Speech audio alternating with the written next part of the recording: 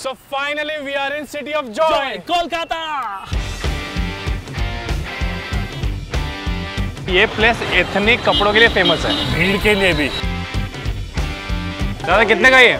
800। वो तो लिखा हुआ है ना। ये कॉफी हाउस एक ऐसी जगह है जिसने वाकई वक्त को रोक लिया है।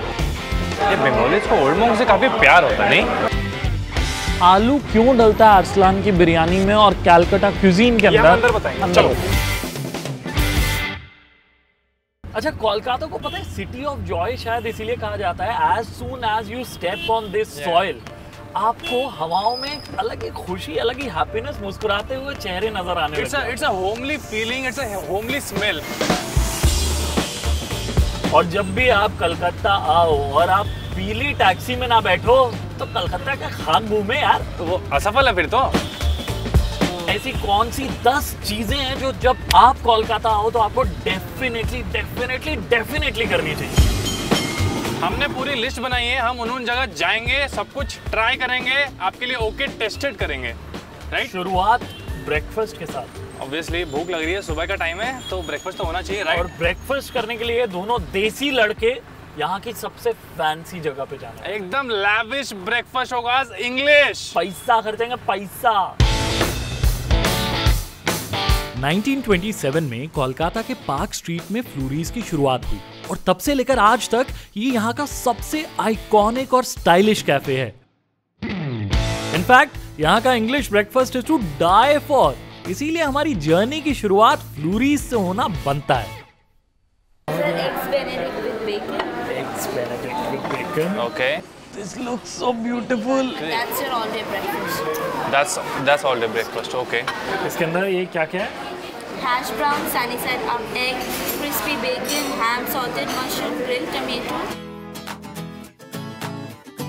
इंग्लिश ब्रेकफास्ट 950 रुपये का है। एक कॉलेज स्टूडेंट 950 रुपये में महीने भर ब्रेकफास्ट भी करेगा और रम भी पिएगा।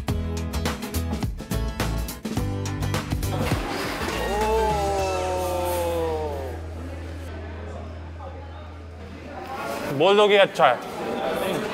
आप जब भी फ्लूरीज आओ अपने हैश ब्राउन को बेकन में लपेट के खाना और हमें टैग करना। Cheers!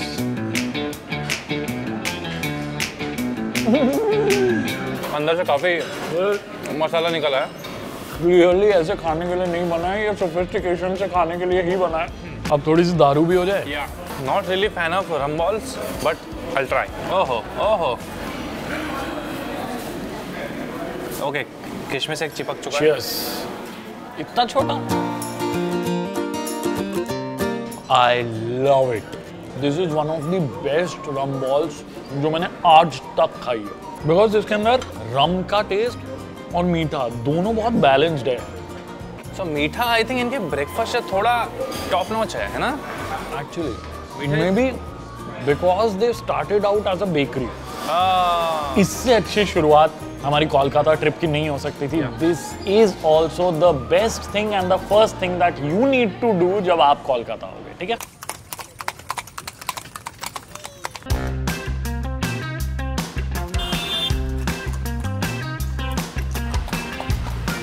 क्या हवा आ रही है यार, एकदम टॉप ऑफ द वर्ल्ड वाली फीलिंग आ रही है। फिलहाल हम विक्टोरिया मेमोरियल के पास चैरियट राइड के लिए आए हैं। यार मैं हमेशा सोचता था ये ना बहुत क्लीशे है, क्यों करते हैं लोग? तेरे को पता है कि विक्टोरिया मेमोरियल उसी संगमरमर से बना है जिससे ताजमहल बना है। Okay, that I didn't know. अच्छा, 90s के टाइम पे जब भी ये चैरियट राइड्स हुआ करती थी ना, उस टाइम के ऊपर पूरा फैन फेयर होता था, यहाँ पे फूड स्टॉल्स होती थी। इनफैक्ट बहुत सारे चैरियट्स एसी हुआ करते थे, एयर कंडीशन रथ, लेकिन वो एनवायरनमेंट के लिए बहुत ज़्यादा ख़राब थे, बहुत धुआं छोड़ते थे, इसलिए उनको डिसकंटिन्यू करके ये राजाओं वाली फीलिंग के रथ आए हैं। ओ भाई, ओके भैया, इससे आराम से, इससे ज़्यादा एडवेंचर नहीं हो सकता।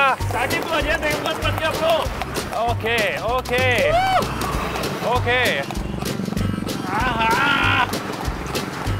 आई एम टेलिंग यू, आगे से व्यू ना थोड़ा ज़्यादा अच्छा है ना? मुझे ऐसा लग रहा है आपको ना आगे बिठाने का एक्स्ट्रा पैसा चार्ज करना चाहिए।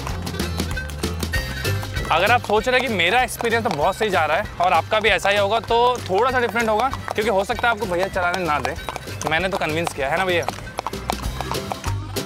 थोड़ी देर के लिए ही सही, लेकिन रथ में बैठकर पूरी महाराजा वाली फील लेने के बाद now it's time to try out something local, जिसको कोलकाता में अड्डा बोला जाता है। अड्डा इज अ देसी हैंगआउट प्लेस जहां हर एज ग्रुप, हर प्रोफेशन के लोग कॉन्वर्सेशंस करने आते हैं।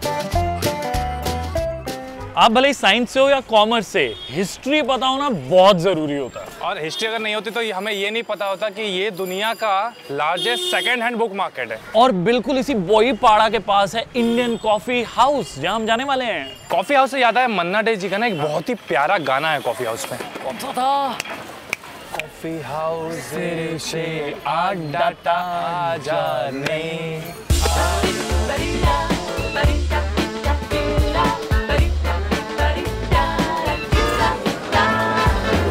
ये कॉफी हाउस एक ऐसी जगह है जिसने वाकई वक्त को रोक लिया है। आज भी आज़ादी के पहले के टाइम में रुका हुआ है और उतना ही प्यारा, उतना ही ब्यूटीफुल है। और मुझे एक्चुअली इस जगह पे ना प्राइसेस देख के भी ऐसा लग रहा है जैसे हम आज़ादी से पहले ही हैं। एब्सोल्युटली, इतना सस्ता कॉफी हाउस आपने आज तक कोई भी देखा। And best part about this place is यहाँ पे आप कुछ भी ऑर्डर करो, उसके बाद जितने घंटे बैठ के आपको चिल करना है ना, यू जस्ट चिल। शायद यही रीज़न है कि यहाँ पे बहुत सारे इंटेलेक्चुअल्स ने बहुत वक्त गुजारा है, बहुत सारी कॉन्वर्सेशंस की हैं। बहुत सारे दिग्गज like Rabindranath Tagore, Subhash Chandra Bose, Manna day, Amartya Sen. I am sure ये लिस्ट कभी खत्म नहीं होगी। तो कुछ मंगाएं। फिश कॉबी राजे यहाँ पे इसलिए मंगवाया है because coffee house and Kolkata आए और मछली नहीं खाई तो थोड़ी सी नाइंसाफ़ी हो जाएगी। ये अंतिल का, ये मेरा। कॉफ़ी शायद हमारे टेस्ट के हिसाब से ज़्यादा मीठी थी, but this is amazing. This is really good. अगर मैं इस जगह को एक लाइन में डिफाइन करना चाहूँ तो I think I would say कि इस जगह में एक अलग फ्रीडम है, आज़ादी है। आज़ादी है जो महसूस होती है ना? बिल्कुल महसूस होती है। Cheers to that. Cheers. Coffee के बाद बढ़िया सा सनसेट देखने का मज़ा ही अलग होता है। असली वाइब कैलकाटा की देखो तो हुगली रिवर, हावड़ा ब्रिज और ये नाव, ये तीन चीज़ें मेरे लिए तो बेस्ट हैं। तो मुझे लगता है जब इतने सही टाइम पे हम पहुंचे हैं यहाँ पे तो टाइम वेस्ट नहीं करेंगे, सनसेट नदी में देखेंगे। चलो। God bless okay tested, I am telling you. पता है मैं इतना ओवरवेल्म हो गया हूँ, मेरा सच्ची में कुछ बोलने का मन नहीं कर रहा कि जो बच्चा बिना केबल के टीवी देखता था वो आज कोलकाता की सारी बेस्ट चीज़ें एंजॉय कर रहा है। Thank you okay tested, we love you and thanks to you. Antil वो शेर क्या था, हजारों ख्वाहिशें ऐसी कि हर ख्वाहिश पे दम निकले। बहुत निकले अरमा, मगर फिर भी कम निकले। ओए होए होए, क्या बात है। पता है I have realise one thing, Kolkata के अंदर जो ओल्ड वर्ल्ड चार्म, जो सुकून, जो शांति है, शायद उसी की वजह से यहाँ से इतने सारे क्रिएटिव लोग निकले। क्योंकि जब आपका मन शांत होता है तब आप अच्छे ढंग से बहुत क्रिएटिवली सोच सकते हो। सोचो आप यहाँ पे रात को नाव के अंदर हुगली नदी में हो और रैंडम शून्य चल रहा है आपके दिमाग में, ऑब्वियसली आपके दिमाग में सिर्फ अमेजिंग ख्याल आएंगे ना। इस बोट ने हमारी कोलकाता ट्रिप में रंग भर दिए हैं, लिटरली। ये बोट एक्चुअली हमारे लाइफ जैसा है जो हम बहुत भागने की कोशिश करते हैं, बट ये दिखाता है कि नहीं, आपको कभी कभी स्लो डाउन होना चाहिए actually, just to feel life. Speed बहुत ज़रूरी है, पर कभी कभी अगर खुद को स्लो डाउन नहीं करोगे तो स्पीड का भी मज़ा चला जाएगा।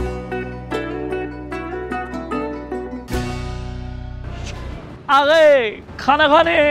कोलकाता में अगर आपको डिनर करना है या लंच करना है ना तो ज़्यादा सोचने की ज़रूरत ही नहीं है। सिंपल सा काम करना है आपको, बिरयानी खाओ ना, अरसलान आ जाओ यार, बहुत फेमस। मटन, चावल, डीम और आलू। आलू क्यों डलता है अरसलान की बिरयानी में और कैलकाटा क्यूजीन के अंदर? अंदर बताएंगे। चलो।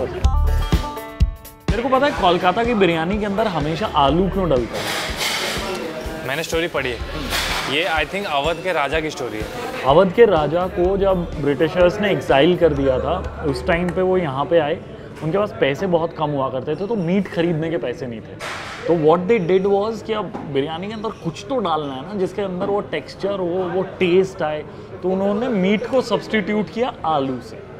तब से आज तक कोलकाता की क्यूजीन में जब भी बिरयानी की बात आती है तो उसके अंदर आलू होना is compulsory. What a killer invention. मैं तो पर्सनली बहुत बड़ा फैन हूँ आलू वाले बिरयानी के, कोलकाता बिरयानी के। तो अब जब इतनी बात कर ली तो आलू वाली बिरयानी खाना तो बनता है।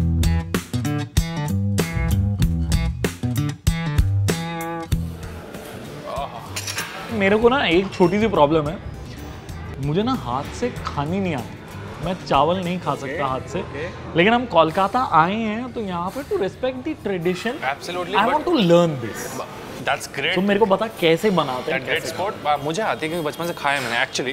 पहले तो पीस फिगर आउट करो कि है कहाँ। मिल गया मुझे पीस। ओह नल्ली मिला है, मोटा साला पीस ऐसे।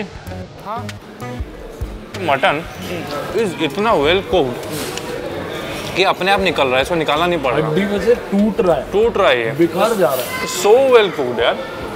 मटन है इस बिरयानी में और साथ में आलू, दोनों को सेपरेटली देखो तो स्पेशली नॉन वेजिटेरियंस दोनों को बहुत अलग ढंग से ट्रीट करते हैं। बट इस डिश के अंदर उन दोनों की उतनी इंपॉर्टेंस है। ऐसा नहीं है कि आलू कहीं भी मटन से फीका पड़ रहा है। लेकिन मैंने एक चीज़ रियलाइज़ किया, नॉर्थ के अंदर जब बिरयानी होती है उसके साथ सालन का होना, रायते का होना बहुत ज़रूरी होता है।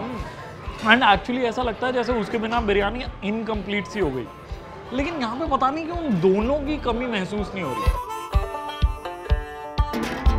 हाय गाइस, वी होप आपको हमारा फर्स्ट पार्ट पसंद आया हो कोलकाता की जर्नी का। सेकंड पार्ट इसी संडे को एक्सक्लूसिवली हमारी ऐप पे देखने को मिलेगा। तो अगर आपने अभी तक डाउनलोड नहीं किया तो क्या कर रहे हो, जल्दी से प्ले स्टोर पे जाओ, ओके टेस्टेड की ऐप को डाउनलोड करो। और अगर ये वीडियो पसंद आया तो लाइक कर दो, कमेंट करके बताना आपको अभी तक जितनी भी चीजें आपने देखी उनमें से बेस्ट क्या लगा। वीडियो को सबके साथ शेयर करना and subscribe to okay tested. Depot तक ही जाएंगे, डिपो तक ही जाएंगे। मैं पहले ये फिगर आउट करना चाहता हूँ कि हम यहाँ पे रुक कैसे सकते हैं। दादा कितने का ये 800? वो तो लिखा हुआ है ना। Chicken roll, mutton role, egg chicken roll, egg mutton role, double egg roll.